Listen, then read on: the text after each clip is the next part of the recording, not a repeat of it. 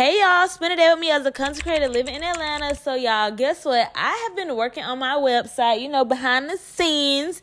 And your girl is going to take another shot at her business. So I can't wait to tell y'all more details about that. But y'all, let's get straight into my day. So the scent of the day is Dylan Purple by Versace. Y'all, this smells so freaking good. So we made our way to Ulta, y'all. I literally came here for one thing, but I left out with two. That ain't too bad, y'all. I feel like I did good. So I came to get a lip liner sharpener, but ended up picking up this e.l.f. lip oil because I had to see what it's talking about. Like, is it hitting on Dior or what? And then I made my way to Hobby Lobby because I never finished decorating my apartment, and I just wanted to see what they had in here. I was really looking for a doormat, but they ain't have none cute, so I ended up leaving. I'm gonna try Target. This is me, of course. If I find a mirror, you got to record a video or take a picture, y'all. And all their mirrors on sale, so make sure y'all go check them out if y'all need it. Then I found a new restaurant. It's in Smyrna. It's called Whataburger, and I had to see what it was talking about. I don't know why it reminded me of Kenan and Kel or something, but y'all, the